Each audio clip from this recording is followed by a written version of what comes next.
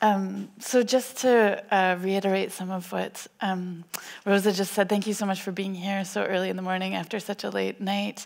And thank you so much to the Sonic X team. You guys have been amazing and so well organized, and this has just been such a pleasure and an honor to get to speak with everybody.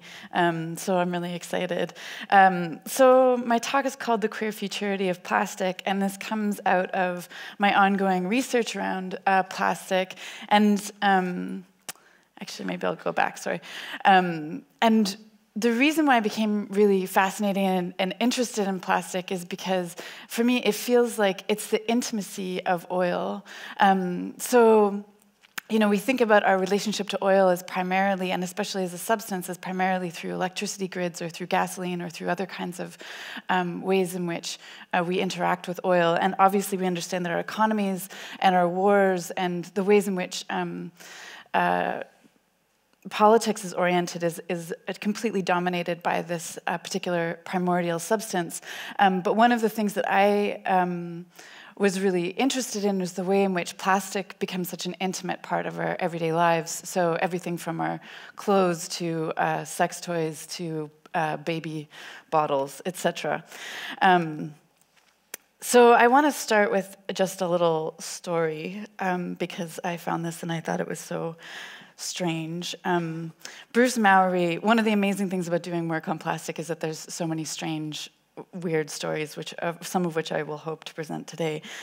So Bruce Mowry is a city engineer for Miami Beach, and what you're seeing here is the kind of constant flooding that Miami Beach undergoes, and this is happening more and more frequently, obviously, as sea levels rise, but also as the acidification of the oceans happen, because Miami is situated on a limestone bedrock, and as the ocean rises, the ocean doesn't just rise from the outside, it's literally sort of coming up underneath the rock, and so it's saturating everything, and so periodically you get these like massive amounts of flooding, and they have all kinds of crazy pumping systems in order to be able to control this. But Bruce Mowry, who's one of the city engineers, he said that actually he wanted to find some kind of resin to fill in the holes in the limestone to be able to make it impermeable. And I think that this kind of desire to completely coat the world in plastic is the place at which I would like to start. So, well, what is plastic? Obviously, plastic is a material that is fairly ubiquitous. It was actually originally formed in the early 1900s. The first type of plastic, which is actually a synthetic polymer, was made by Bakeland. And since then, obviously, the rise of plastic has been fairly ubiquitous. It's a particle that, or it's a series of molecules that are characterized by their polymeric structure. So it's not actually a uniform material, but what is uniform about it is the fact that it holds on to its identity under virtually all conditions. And that is one of the ways in which I think it's sort of a totally fascinating object. So, I wanted to talk a little bit about plastic and its geology. So this is a new kind of rock that Kelly Jasvak and Patricia Corkin and Captain Moore all coined a new term for, and these are called the plastiglomerate stones, and they were officially sort of recognized in 2013 by the Geological Society of America, and they are recognized as a new type of rock. And obviously what is interesting about these rocks is that they really are they're a plastic rock. So what actually happened is that they went to these beaches in Hawaii, and there's so much plastic just sort of embedded in the sand there that people would go and have bonfires. And as the bonfires would be roaring, the plastic that's just there is kind of that permeates the entire environment would melt, and as it would melt, it would adhere to all kinds of other substances. So what the plastiglomerate is a hybrid material resulting from the fusion of plastic debris with natural materials such as lava, wood, metal, sand, and marine corals. And so what I find fascinating about this is that plastic is one of the proposed indicators of the Anthropocene, and regardless how you feel about the Anthropocene, I think that the plastic really is, it is one of those materials that there's a very clean dividing line between before and after it gets introduced. And we don't really have a very good sense of the longevity of plastic, but certainly in certain kinds of conditions, such as the bottom of the ocean or in the geologic layer, our best estimates is that it will stick around for about 100,000 years. Although I'll come back to that timeline in just a little bit. But one of the things that I find fascinating about what does it mean for plastic to become a new type of rock, either the bedrock of a new Miami that will maybe break off and start floating around the ocean as some sort of strange Miami beach, or as this kind of literally becoming rock of plastic, is that it really defies the rest of the logic of the earth, or the rest of the logic of what rock actually means. So there's a fundamental difference between rock that is the foundation of the earth, and plastic. When we point out the synthetic or artificial nature of something, what we are pointing to is the way in which it develops, emerges, or is created irrespective of its surrounding environment. Plastic is the ultimate universality because it has no relationship to any kind of particular locale, and it's designed specifically to be able to be reproduced and replicable under almost any conditions. And this actually poses a problem when you're trying to do things like dating plastic objects, because their molecular structure is designed to be quite similar, and also because of the fact that once it adheres within a particular kind of form, it really is a fairly impenetrable object that is exactly the same all the way through. So its surface is the same all the way through.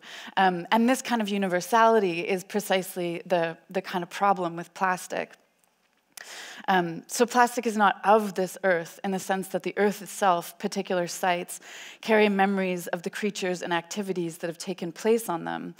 There is an infolding of geology, atmosphere, and organism, one that mutually co-evolves and that carries with it certain memories and patterns of behavior, holding not only the memories of the human creatures that occupy or pass through a particular place, but also the memories of the other animals, plants, and geologies that mutually inform that place. There's an infolding of knowledge through the circulation of matter and energy that passes through a place. A world develops with a particular organism, and the organism with the world. They mutually compose and become co-constitutive of each other. And this is the kind of radical reciprocity from which an ethics of land emerges, as Indigenous scholars Jeanette Armstrong argues, or in a similar vein what another Indigenous scholar from North America, Dwayne Donald, calls an ethical relationality. And plastic defies this entire logic. So as the rapid proliferation of materials that have no relation to any particular place defies the logic of the earth itself, and these reciprocal and relational ethics that we are called upon to listen to. So even in geology, rocks bear traces or an inscription of their history, determining and being determined by the activities of the creatures that reside, pass through, live, and die within particular environments. The sense of ecology tied to a notion of placemaking is defied by a material such as plastic. There is no local for plastic. Instead, plastic exists everywhere and anywhere. And one of the things that I find particularly fascinating about the molecular structure of plastic is that it's designed to be so self-contained. And in fact, one of the arguments that I make sometimes elsewhere is really that that plastic wants to hold on to its identity, sort of against all outside influence, and thus can be really seen as the kind of materialization of a Cartesian logic that otherwise in philosophy we've begun to decompose. So plastic hydrology. So as most of you probably know, when plastic is dispersed throughout the world. Often it ends up in the water, mainly just because the Earth is made of so much water. But these are the places where it has gained the most attention, particularly in all of the gyres, where there's this idea of a floating mass of plastic, which isn't exactly true, but there's a huge amount of plastic in the oceans, and in some places there's 6 times more plankton than plastic. And then there was that recent study that came out saying that there would be more plastic in the ocean than fish by 2050. And that, I mean, it depends exactly how you're measuring it, but basically what it's trying to call attention to is the fact that there's a huge amount of plastic in the oceans.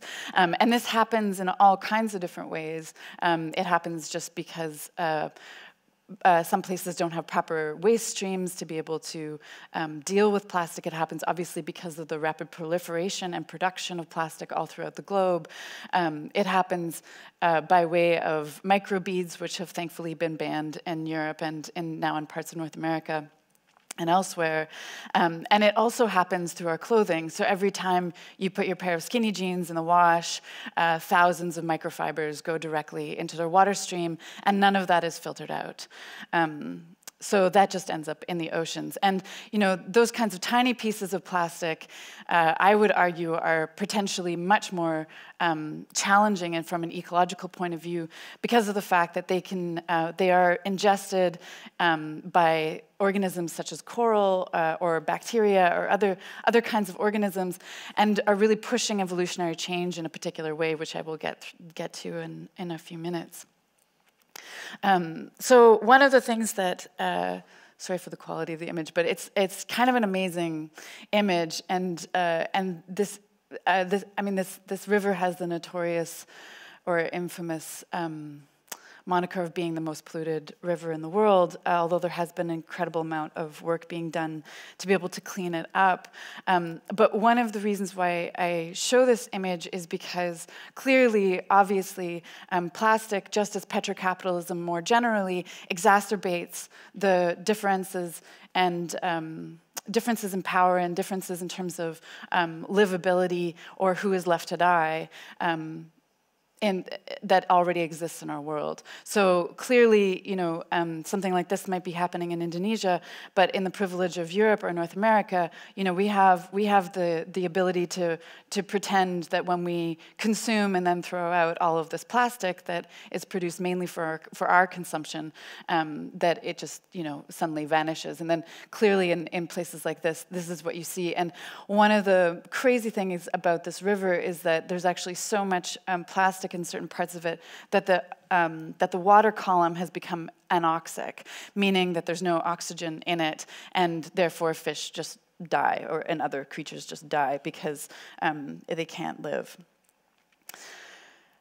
So I just wanted to draw attention to that because of the fact that it's clearly such a kind of important thing. So this photo is rather blurry, but it's such an amazing photo that I can't not show it. So this is another one of the stories about plastic that I think are really incredible and point to something, point to the sort of conditions of our current world. So on April 11th, 2014, the Norwegian newspaper The Local reported that Bjorn Frieland caught a large cod that he discovered as he was getting it had swallowed a dildo. So this is him with the dildo and the cod. And Frieland speculated that the fish mistook the dildo for one of the multicolored octopi that are its usual food source and are common to the area. So this certainly isn't the first time that, yeah, you can totally laugh. I mean, it's really funny. And I love the fact that he seems just like so happy about this, like that the expression on his face is totally priceless. But I draw attention to this for a number of different reasons. One is, obviously, this isn't the first case of creatures ingesting plastic. There's everything from camel to whales to plankton to corals, as I said before, all have mistaken plastic as a food source and have begun to ingest it. And we also consume plastic in part through salt that gets distilled from the oceans, and tiny pieces of microplastics are found in that salt. And then, when you consume it, then it's going into your gut as well. So this is a literal becoming plastic of sort of all biology.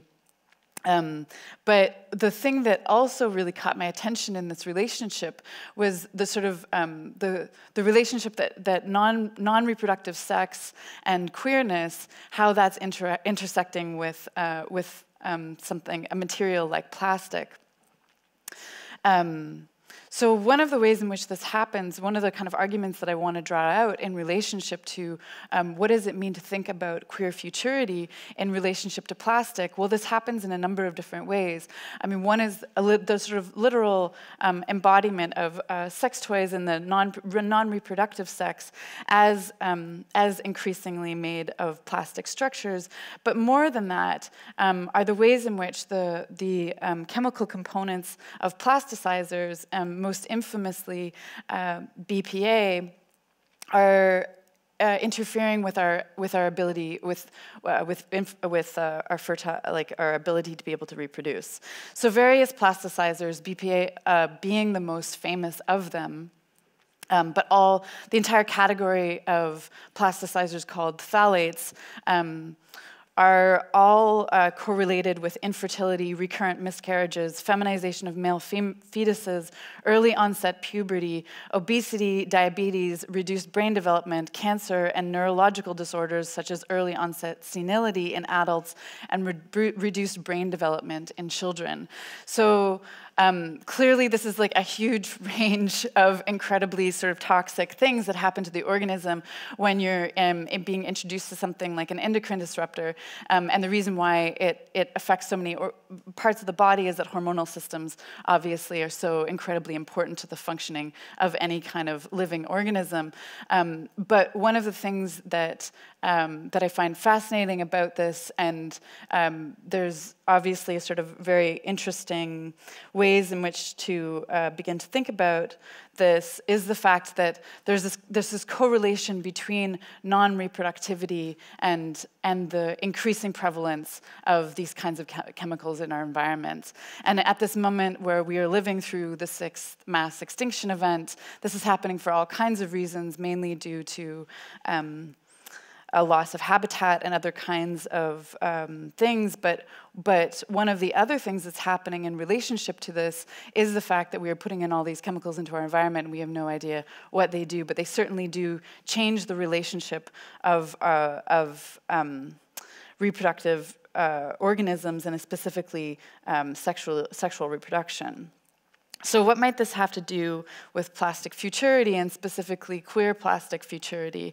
Well, one of the pushbacks from queer theory is, and I'll read you this quote, is the supremacy bestowed to sexual difference, is its ontological force, is outpaced not only by social or political movements, but also by the metabolizing pollutants, xenotransplanting toxicants, and intravenous banes. Basically, the fact of sexual difference and the fact of our understanding of sexual difference is being challenged not only by gender and queer theory, but actually by the organisms that we are surrounding ourselves with. And the increasing amount of toxicity and chemicals that we are putting into the environment is causing the evolution of organisms along these lines at a much more rapid pace than they would be otherwise. And I think that there's something quite beautiful and really interesting and generative in this movement, because I think that one of the things that we really need to think through is perhaps what is an ethics, what does it mean to live in a world where there's such an incredible amount of extinction, and not just from the point of view of biology, but from the point of view of subjectivities, from the point of view of entire communities and cultures. And so one of the ways in which to begin to think about this is to think about the fact that many communities, and specifically queer communities and other marginalized communities, never really had any faith in the ability of social or sexual reproduction to begin with, right? There was the idea of futurity, the idea of hope, the idea of community building, the idea of kinship was never built upon biological sexual reproduction in the first place. And so I think that if we look towards those communities for an idea of what we're headed towards, we actually might find incredibly valuable and interesting and ethical systems by which to be able to face something like the decreased fertility of a species or the increased amount of extinction that we are processing. In other words, how do we rethink futurity along the lines that both coincides with what Lee Edelman has called no future in terms of queer theory, which is basically the dissolution of the social structure. He wants to have a total break with social reproduction, so the reproduction of the social order, the symbolic order as we know it. How do we hold on to that piece of queer theory while also acknowledging the actual suffering that is taking place and the real losses that we are faced with? And I think thinking through these questions of kinship beyond reproduction, kinship beyond the human, and thinking through a notion of futurity or notion of ethics that does not rely upon any notion of reproduction, I think is incredibly helpful at this particular moment in time. And one of the reasons is because of things like this. So this is the plastisphere. These are the organisms that live on the plastisphere. And the plastisphere is a new community of microbes that exist on the tiny pieces of plastic that float around in the ocean. And no one's really sure whether the microbes just like to live on the plastic or whether they're actually consuming the plastic, and if they are consuming the plastic, whether they can digest it. Those are all different kinds of questions. And when I said earlier, that our best guess for the longevity of plastic is 100,000 years, what that actually means is how long will it take for an organism to evolve to be able to digest plastic, right? So that's what it means when plastic is going to be around for 100,000 years. Our best guess is that that's how long it's going to take, but actually there's some new evidence that there are organisms that currently can digest plastic, so certain forms of bacteria. So perhaps this is happening at a much more rapid rate than we originally anticipated. But I think that that clearly this also will be affected by what type of plastic it is, where it is, and all these other kinds of factors. So the longevity of plastic is still definitively a problem. And there's a fantastic book called Mutant 94 that talks about what would happen if a plastic-eating organism was released into the world. And it's an amazing kind of imaginative exercise because if you think about it, our computers would crash, we would have no more networks, our infrastructure would fall apart because most of our buildings are made of various types of plastic. Half of us would be naked. Like the world would really kind of disintegrate in this very visceral way. So I think that the question of how we want to deal with the kind of materiality of plastic and its longevity and its relationship to these new forms of organisms that wouldn't be existing were it not for the amount of plastic in the world, that we have to be able to develop an ethics of care and compassion towards them. So as Donna Haraway says, natural or not, good or not, safe or not, the critters of technoculture make a body and soul-changing claim on their creators that is rooted in the generational obligation of and capacity for responsive attentiveness. So what I'm arguing for is that the plastisphere, these bacterial organisms, are our queer kin. They are our queer progeny. They are our nonfilial progeny. And these are the organisms that we have to learn how to develop some kind of an ethical relationship to, because whether we like it or not, we birthed them. And I think we have a sense of obligation towards these kinds of unintended futures that are simultaneously killing out a lot of the megafauna that we see around us while birthing these new kinds of strange bacterial communities. So one of the artists that I like to think with in relationship to these kinds of questions is Pinar Yoldaş, who has made these beautiful organs, sensory organs for the plastisphere. And the project basically asks the question, what would happen if life were to start from the oceans today? And I mean, this isn't entirely just a speculative question, because clearly, life is continuing to evolve in the oceans at all times, and therefore it's not just a matter of speculation, but is actually a matter of biology. Although these particular organs are ones that she made up.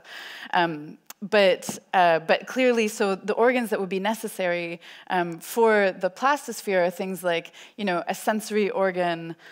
This is a kind of kidney that can digest various types of plastic. She's made various kinds of stomachs so that, polyethylene can be digested in one stomach, whereas PVC can be digested in another stomach, and HDPE can be digested in another stomach, and has also created all kinds of other things that go along with the ecosystem of excess, such as these turtles that are balloon turtles, and there's the relationship between these things because of the fact that turtles, for whatever reason, really do like to eat balloons. And that's their preferred plastic intake. And so because of this, she was imagining what would happen if they just continued to eat balloons, and perhaps their shells could turn into these sort of balloon infrastructures that would then allow them to float around while eating their preferred form of plastic. So I think that these kinds of imaginative and speculative projects have a huge amount to offer in terms of being able to face what is otherwise a fairly bleak looking future, but do so in a way that is playful and that carries this notion of obligation and care towards the future that I think is central to a feminist ethics. So now that we are increasingly being impinged upon to acknowledge the porosity of our bodies, so although plastic has this complete is a material manifestation of the desire for containment, and this is what it was designed for, is literally to become a barrier for the organism in the outside world, and is developed as such. Obviously, with increased knowledge of the kinds of ways in which plastic is infiltrating and has already infiltrated all of the kind of mechanisms of the earth, from geology to hydrology to biology, we obviously need to recognize the porosity of our own bodies. And this means that we need to find ways of living with toxicity. So returning back to the example of the phthalates and the unexpected and unintended queering of our environments and of our biological systems, one of the things that does is we can think about it in generative and productive ways. So Mel Chen writes a lot about this relationship to toxicity, and she writes about it in relationship to being constructive.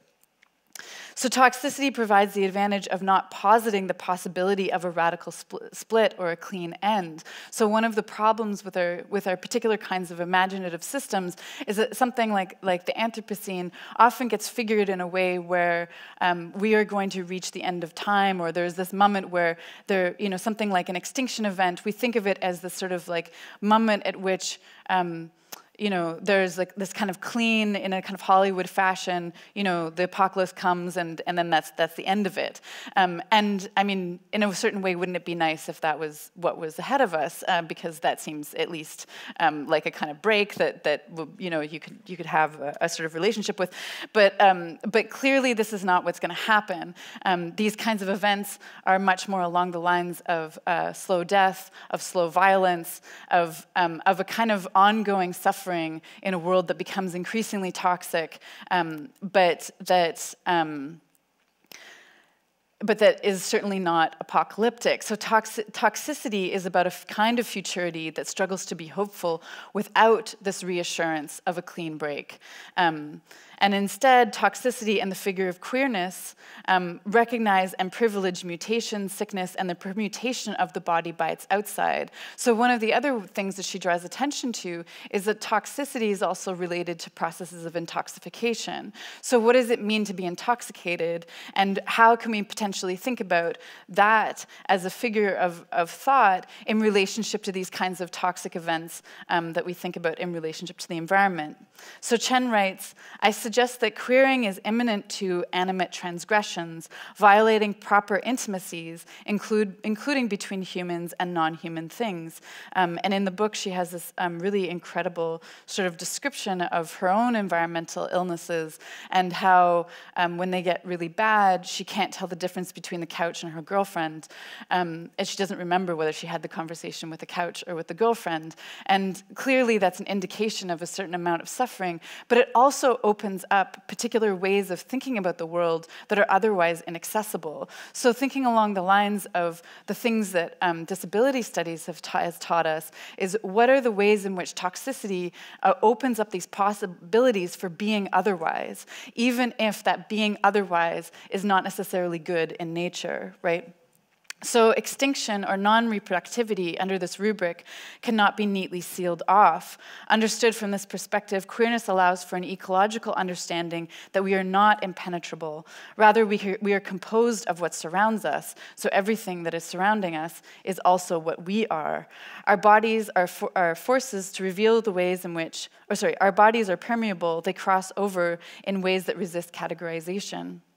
Toxicity forces us to reveal the ways in which we are multiply composed of plastic, of toxins, of queer morphologies. The fiction of independence and impenetrability is one that only a few bodies can bear, and clearly the bodies that bear the fiction of impenetrability and impermeability are the ones with the most power in this world. And for everybody else, clearly, this is obviously a fiction. For those who can afford it, this knowledge of the permeability of the body, and particularly to toxins, often results in an attempt to barricade bodies off from their surrounds. So instead of actually dealing with the fact of toxicity and trying to be able to figure out ways of living with toxicity, we just try to figure out ways of putting it somewhere else. And most of the time, the putting it somewhere else means putting it in the place where somebody else lives, and that somebody else, whether human or non-human, is somebody who has much less power than you do. So barricading is precisely what underpins the logic of the emergence of plastics in the world to begin with, the fantasy that we can seal ourselves off from the outside world, providing a pure, clean surface that will preserve and protect. In seeking to refashion the molecular structure of organic and inorganic compounds, we believed so much in our own hubris that we seemed surprised to encounter negative consequences. But so many of us already know that this is a fantasy that can no longer be sustained. For the nihilistic, apocalyptic, or masculinist techno-fantasies of the future will only lead to the continued reproduction of the social order as we know it, and if not, the heightened social order of petrocapitalism and its continuation. To acknowledge that the future will be queer in the sense of completely disruptive, and also in the sense of learning from queer folks who have never assumed biological reproduction or even continuance as a kind of possibility of hope, that futurity has to be completely reconfigured, means finding a way to live with toxicity, extinction, and without the reassurance of an open horizon of the future. Toxicity provides a resolution to the question of what to do with the ambivalence of queerness, only to the extent that it does not represent a choice. It is already here. It is not a matter of queer political agency so much as a queer political state of the present. Nevertheless, an uptake rather than a denial of toxicity seems to have the power to turn a lens on the anxieties that produce it and allow for a queer knowledge production that gives some means for structural remedy while not abandoning a claim to being just a little bit off. So the lessons of queer social structures, of families not based on biology, and lives not necessarily afforded protection from the state or other institutions of power, might be instructive in facing both our non-filial human progeny and a world filled with increasing uncertainty. Instead of biological children, our plasticized microbial progeny will offer a decidedly queer world. And I think I'll just end there.